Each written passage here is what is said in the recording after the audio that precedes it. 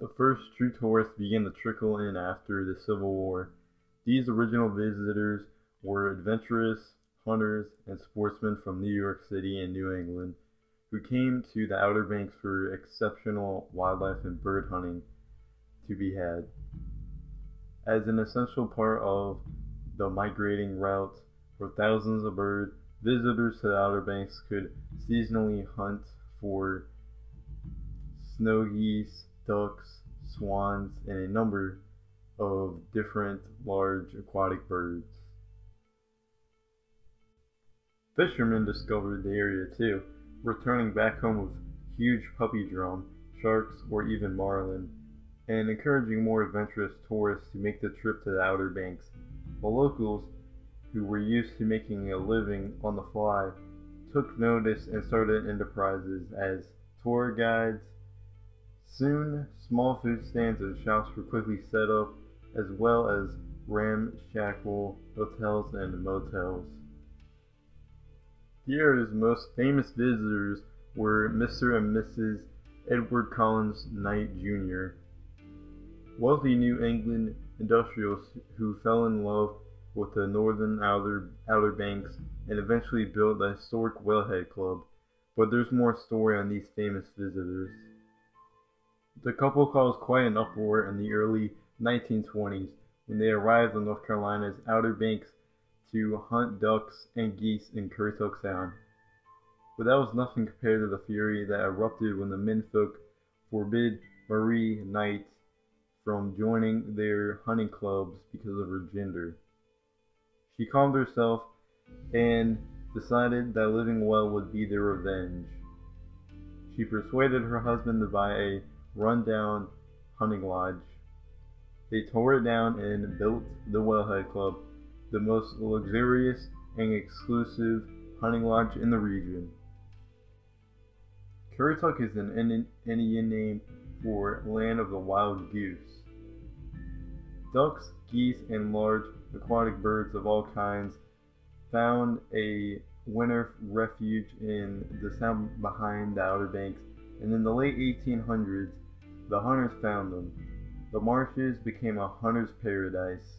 Currituck duck appeared on the menus of the finest restaurants in Baltimore and Philadelphia. During their high point from 1870 to the late 1920s, more than 100 hunting clubs lined the marshes along the Virginia-North Carolina coast. Wealthy hunters paid $100 a day for lodging, meals, and a guide. Some clubs reported incredible hunts, with one bragging of killing 414 ducks, geese, and swans in one day.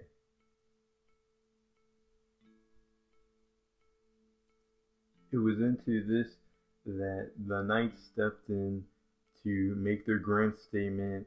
The mansion for the club cost $383,000 and took 3 years to build, with all the materials shipped by barge from Norfolk, Virginia, with its elevator, swimming pool, and basement, all first for the Outer Banks. The Whalehead Club became the talk of the region when it opened in 1925.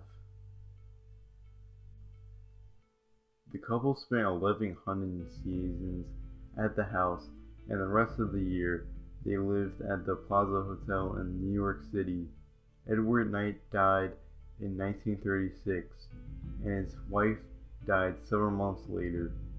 With no children between them, Mrs. Knight left the club to a granddaughter who sold it in 1940 for $25,000 to Ray T. Adams, who used it as a hunting camp, changing the name to the Whalehead Club. During World War II, he leased it to the U.S. Coast Guard. In 1958, it was sold and eventually leased until 1962 as a boys' academy. Atlantic Research Corporation leased and later purchased it in the mid-1960s for solid rocket fuel testing. Many reported seeing the flares of the rockets. Though the project was purposely kept secret, former employees recall bringing their families for periodic vacation stays in the home. By 1992, after 3 more owners, the property had finally fallen into considerable disrepair. That's when Currituck County stepped in to save it, buying it and forming the Whalehead Preservation Trust. Restored, it opened to the public in 2002 and is now listed on the National Register of Historic Places. The Currituck County has owned the Whalehead Club for a total of 24 years. The reason they bought it, the Whalehead Club, is to boost the numbers of visitors and revenue. The county contributes $800,000 annually for the Whalehead Club's operations and capital costs. The Whalehead Club today is 94 years old and opened in 1922. Over the years, many visitors to the Whalehead Club insist that there's an energy in the house that makes them uncomfortable. Many stories exist about hauntings in this restored haunting lodge retreat, including one incident where a police deputy claims someone grabbed his leg while he was on the second floor of the coastal mansion by himself. The most widespread indications of an evil presence in that home centers around the portrait of Mr. Knight in the dining room, where many visitors claim they smelled cigar smoke odor. This is a bit eerie when you consider Mr. Knight's fondness for smoking cigars in that very room so many years ago. So if the Whalehead is haunted, who is haunting it? That is the question many have pondered over the years. Is it the spirit of a little girl whose spirit still remains trapped in the home after all these years? There's a story of a child once running out of the house, screaming hysterically.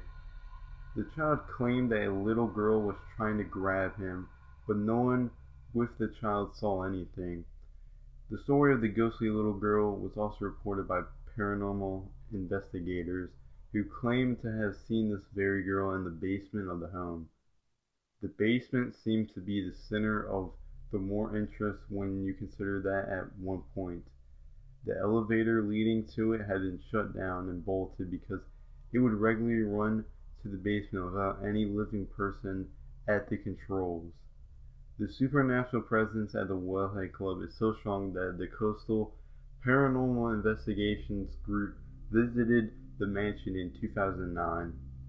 And while the paranormal investigators did conclude that that house indeed possessed spirits, it was the evil nature of the presence that worried them, so much so that they would not even spend the entire night there.